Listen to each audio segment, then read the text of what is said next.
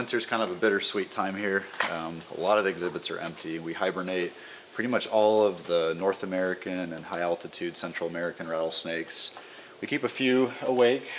All of our diamondbacks that we use for the dog training for rattlesnake ready, those guys stay warm year round so that we can offer training year round. Kind of, as I said, bittersweet. All the exhibits stay nice and clean, but they're kind of sad because the snakes aren't in them. It does, however, give us a nice break. I get to focus on projects and get ready for the next season of babies. And we do hibernate the collection for multiple reasons. Biggest reason just being that in the wild, you know, they deal with it, and it's part of their natural cycles in nature. That is number one. Number two, we do feel that it improves their health and longevity, and yeah, gives their metabolism a nice break to take kind of 3 months off.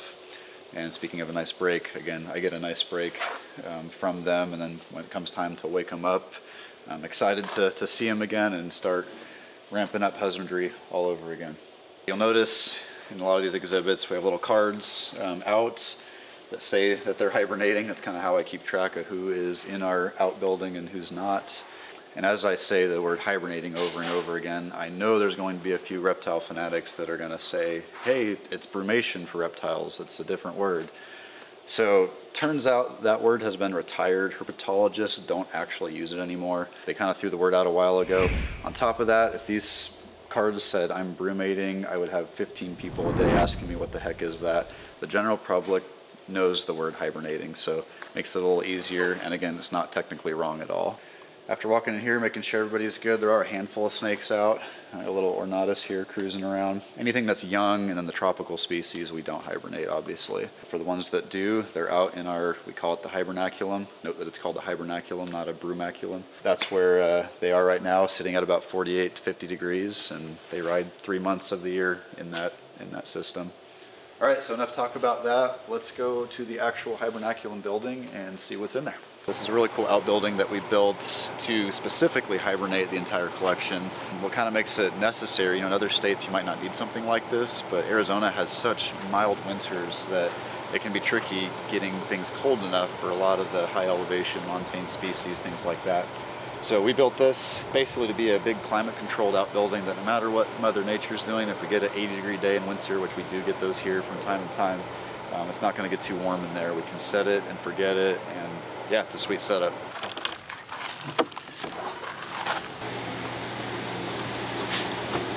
All right, hopefully you can hear me okay with the fan going.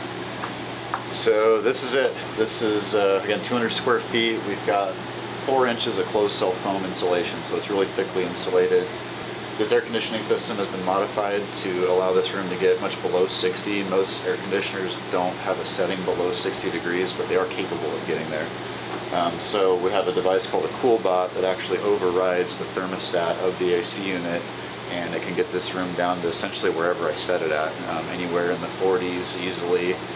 For most snakes, typically mid-40s to maybe mid-50s is about where they should be kept for hibernation, brumation. So we usually have it right around 48, 49 right in there. And the other thing in here is you'll notice we got a little bubbler going in a bucket, just keep the humidity up a little bit.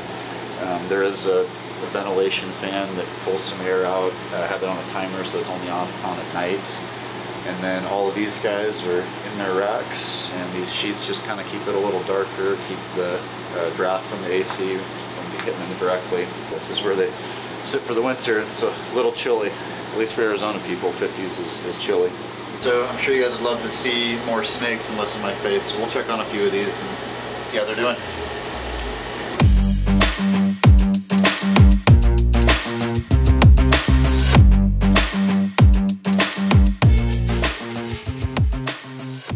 Low desert blacktail, Molossus. Everybody loves a good Cerberus. Let's check on him. There he is. This guy's kind of changed color with the winter cycling. Usually he's dark on the sides too, but he almost has like a blue-gray color right now. Alright, so here's a big albino diamondback. This is the mother of a bunch of the bubblegum babies we've got. So you can see they're all just pretty much resting in here. They don't do a whole lot during this time, but they do some things. So we do give them water. I have noticed and caught them in the action of drinking out of their water bowls. All right, everybody loves speckled. This is our big daddy white speckled in the back there. So all the low desert species we typically leave in here for about 3 months. So it's about December 1st all the way to about March 1st, give or take. And then for species like that Arizona black rattlesnake, those guys will leave in another 2 weeks to a month longer. These copperheads have a really cool glow to them when they're cooled down. Let's take a quick little peek here. Yep. Little Trans-Pecos copperhead, Grand Canyon rattlesnake. They're kind of just, I don't know if sleeping is the right word, but resting and waiting for things to warm up again. All right, so when animals hibernate in nature, especially rattlesnakes, reptiles, they're typically seeking a specific spot to overwinter. They're looking for good safe cover. They're looking for stability, so not a spot that's going to fluctuate drastically in temperatures. Ideally it's it's a little damp, not wet but not bone dry either, and dark, quiet. And so I say all that to point out that that's basically what this mimics. Right now we're in here, we got lights on, these sheets are off, but when nobody's in here, this whole building is really quiet, it's really dark. There's a little bit of humidity created from their bedding, their water bowls, this bucket behind me that's running with an aquarium bubbler, and kind of keeps things just right for them. And that's how they ride out their winter torpor. You can see not all the snakes we do hibernate. It's not absolutely required in captivity, but again, we do it for their health, longevity, and all that stuff, especially for breeding. But they are just fine staying warm year-round too. Everybody loves our Sonoran toad, who loves to thrash his tub. He's in the back corner here. That's Jabba. Also notice when we hibernate all this stuff that after they've had a couple weeks to warm up again, they get really hungry. That toad especially gets hungry.